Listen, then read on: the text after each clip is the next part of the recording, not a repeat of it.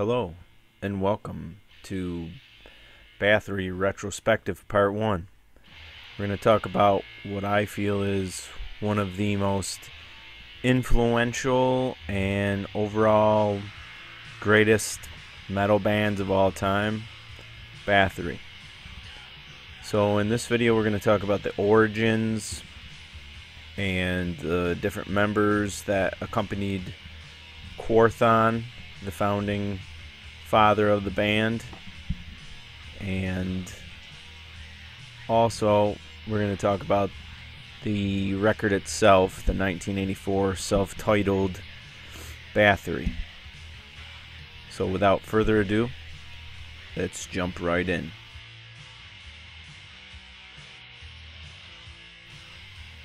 Bathory originated in Stockholm, Sweden in 1983, and they were created by Quorthon, the lead frontman, vocals, and guitarist. At the time, Quorthon was about 17 years old, and he was looking for like-minded musicians to make up a band. So he went to like a record store or some kind of place like that, and he hung up some musician wanted ads up on the billboard. He had said that he was starting a band that would be sounding like the Exploited, Charged GBH, Motorhead, and Black Sabbath. Eventually, two musicians showed up. One, a bass player, Hanoi, and a drummer named Jonas Ackerland, who actually eventually ended up becoming a director. He did that movie Lords of Chaos. He did some Candlemass videos too. But before he did all that stuff, he was actually the first drummer in the band Bathory. According to Quorthon at the time, he said it was very difficult to get in touch with people in Stockholm that either wanted to play the style of music that he was interested in, this weird mix of like punk and really almost kind of like hard rock, fast speed hard rock with Motorhead. You've got that slow doominess of Black Sabbath, that hard rock metal sound. He also said that there were just a bunch of musicians that were already taken. They were already in bands or just weren't interested. So he was having a lot of difficulties with finding members. But eventually he did get these two members, and they also knew each other prior and were in a band together. So they already had some chemistry there. But Quorthon didn't know either of them. So this was a new kind of kinship. So right from the get-go, Bathory's main intention musically was to play faster than anyone, heavier than anyone, in just more extreme than any other band that's out there. And that was like Quorthon's main goal when starting this band. Quorthon wasn't particularly super into the NWO BHM movement as much as he was into the British kind of oi punk music, and he was looking for a combination of sounds that he just didn't quite hear yet. Something that I've been mentioning over and over is this: he listened to a lot of punk, he liked Motorhead, he liked Black Sabbath. Apparently, according to him, he wasn't really well versed in metal. He only knew like a couple bands. The band put together a practice space in the basement in Stockholm, and that's where they first began practicing together and getting used to their playing styles. I guess the drum kit was just like made up of all sorts of different drum sets. The bass never had new strings ever put on it.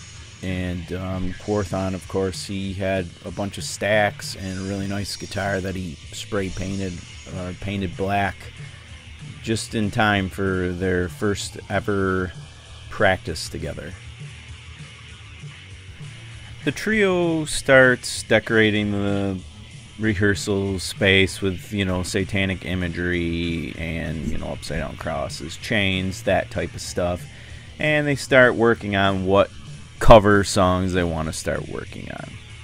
I guess over time, Quorthon wasn't really pleased with his guitar work enough where he felt he was a prolific guitarist, lead guitarist, and he didn't really feel he was much of a vocalist.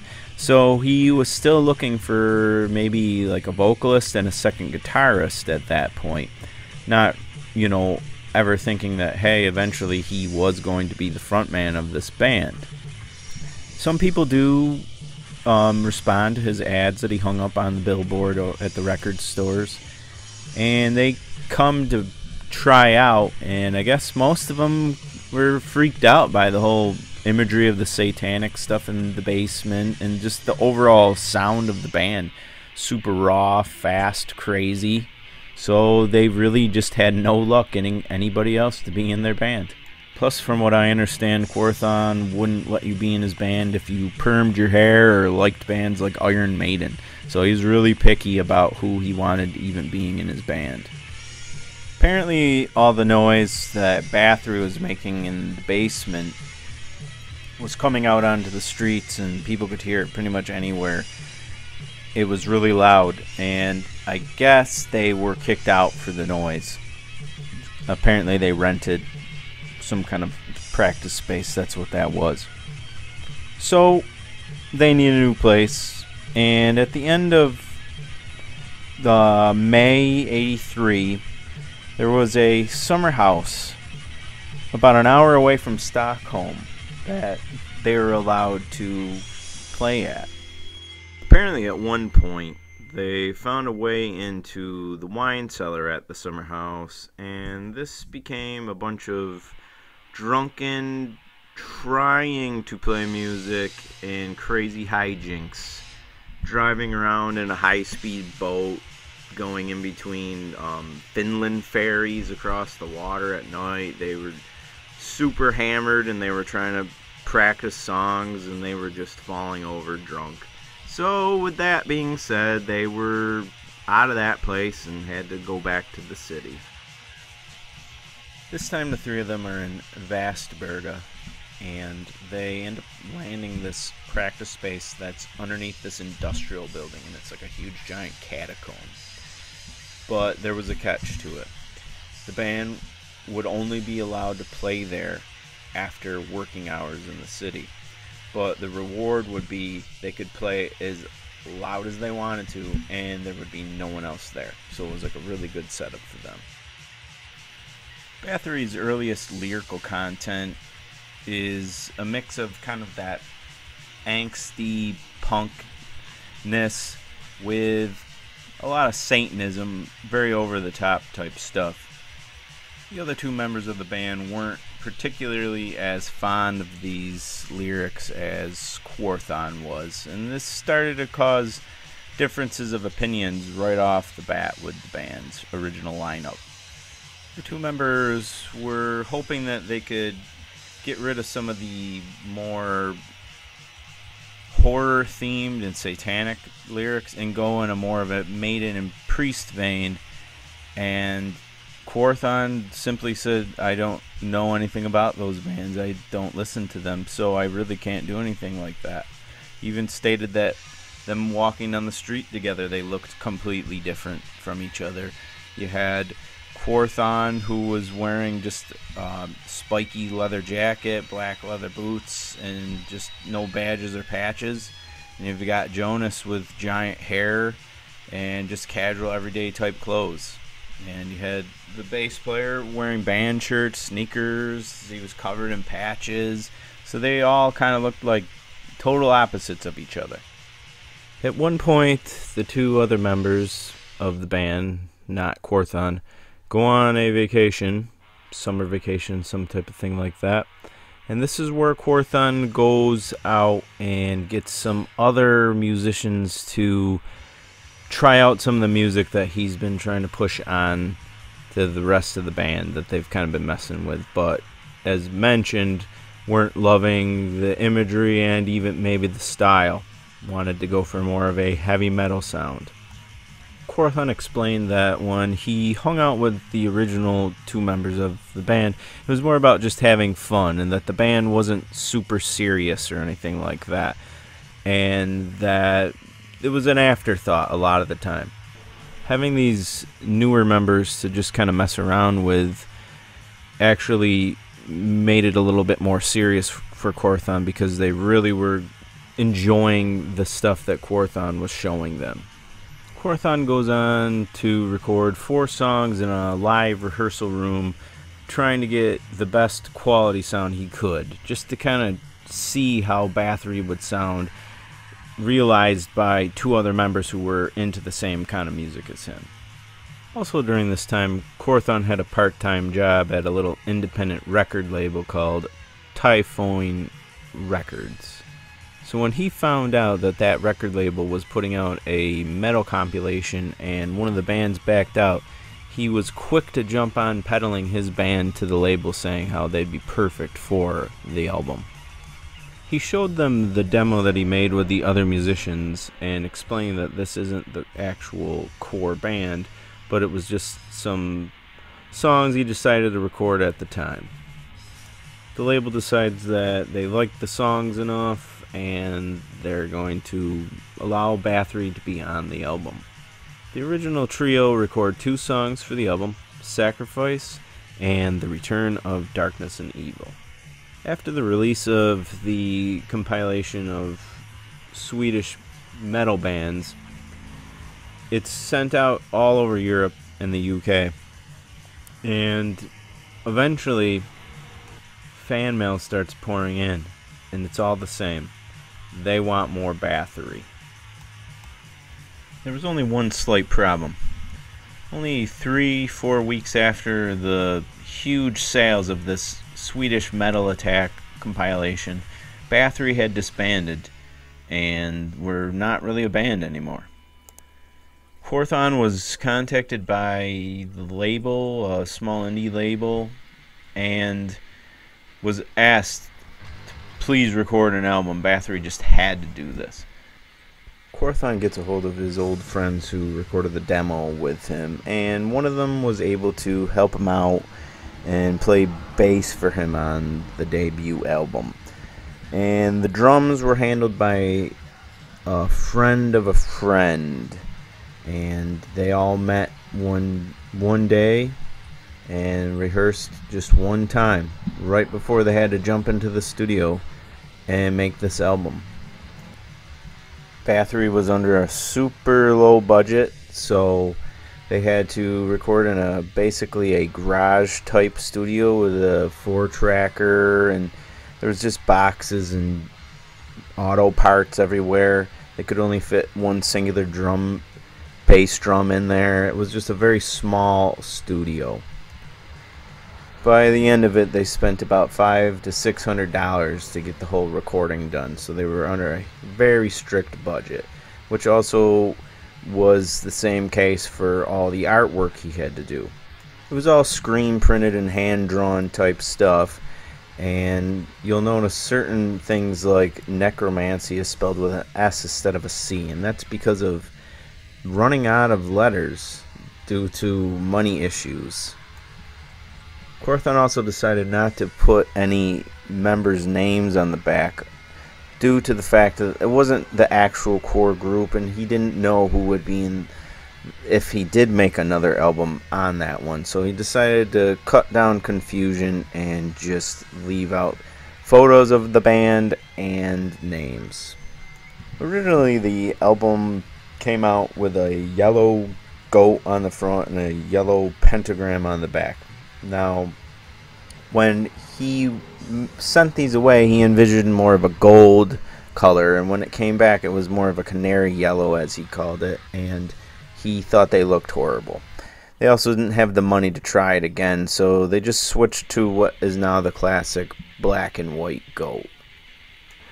The debut releases in it is an instant success, and it just continued to fly off the shelf. Sold out over 1,000 copies right off the bat, and was continued to be repressed throughout the whole of the 80s and the 90s.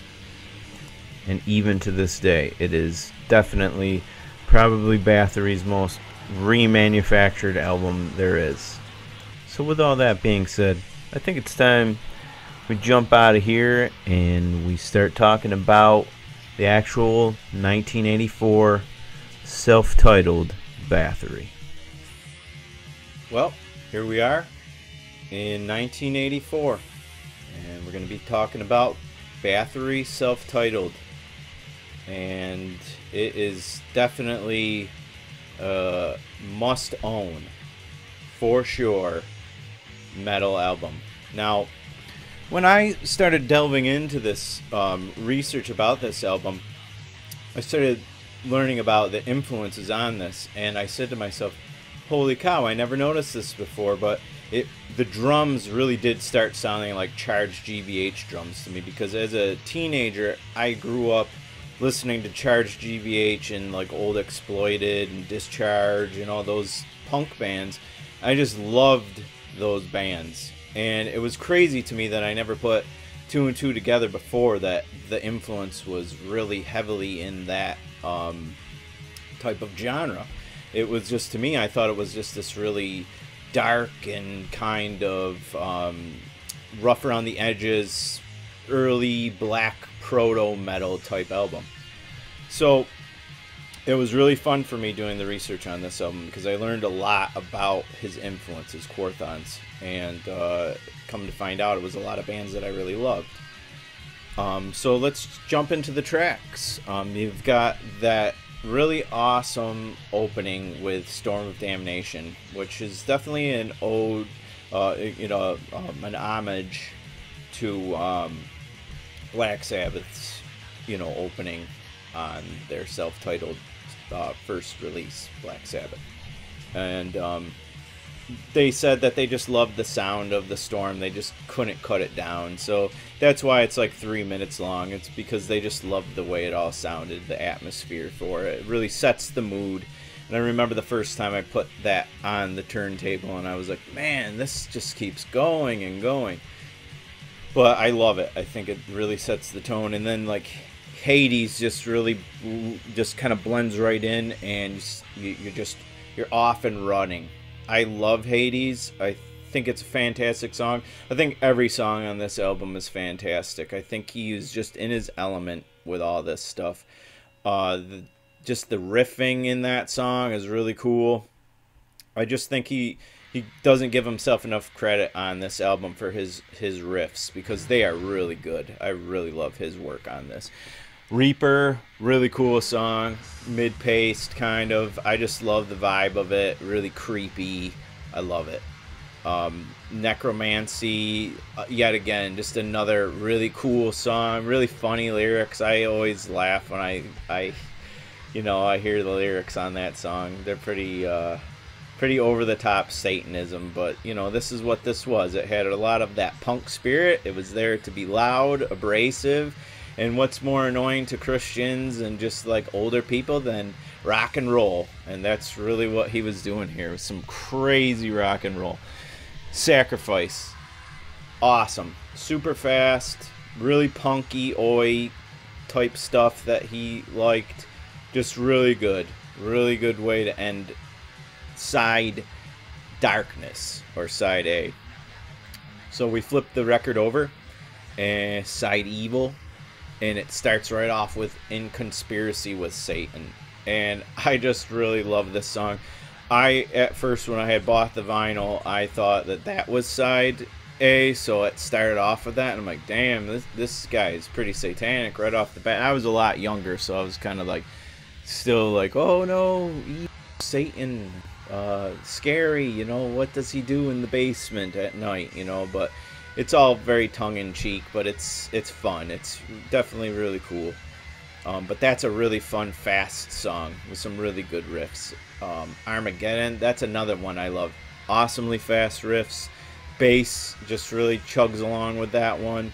You definitely can feel that Motorhead vibe. It's just really good. Love it. Raise the Dead, that's another great song, of course, like all of them. It's mid-paced. It is just probably my favorite song on the album, I'd say. It has that feel that I just love. It's just very mid-paced. It's got that very dark sound, and it's scary. It's got that scary Bathory mysticalism about it. I really like that one. And then we end the album with War. Another just blistering, fast, brutal, awesome riffs, just ripping and shredding the whole time. I mean, the longest song on this album is like 3 minutes and 40 seconds. These songs are fast and they are not very long, but they are brutal. Every bit of it is brutal. And then the album kind of ends with this really cool, like weird pagan tribal type thing, the Winds of Mayhem. And I think that just closes out this amazing record that I can't say enough great things about. It's influenced so many different genres of music. It's just iconic with its cover. It's iconic with its legacy of like the stories that you heard when you were younger, like kind of just like what this guy was really about, some evil guy in a basement like collecting dead animals, you know, just a really culty kind of album that before the internet was absolutely probably terrifying for people to pick this thing up and look at. But I think it's fantastic, and I'm lucky to have purchased at it was like a record sale, just kind of like an old Legion, you know, veteran Legion. And this older guy had a whole box full of these weird old metal records, and I was looking through them and I'm like, wow, look at all these insane records. Celtic Frost, Bathory, every Bathory album was in there, Creator, just really insane music. And I was just grabbing it up left and right, and he was just going, oh my gosh, you like some really intense music, oh man. I remember my father was there with me, and he was even kind of like telling him, like, yo, your son's into some pretty insane music. And my dad didn't care. He doesn't know what he's looking at, so he just moved on from that. But I just vividly remember that even in like the year like 2000, that record was definitely leaving an imprint on people. That it's iconic and it's scary. The cover, you know, it's got that imagery that is unmistakable. It's definitely satanic. That being said, though, I really hope you guys enjoyed that amount of information I gave you about this album and the creation of it, and just, you know, the things that Quorthon has gone through up to that point to make this record. I think in a lot of ways we're lucky we even got it. Just the way everything fell into place for that particular record. And with that being said, 1984 is over, but we're going to be returning very soon. Hail Quorthon.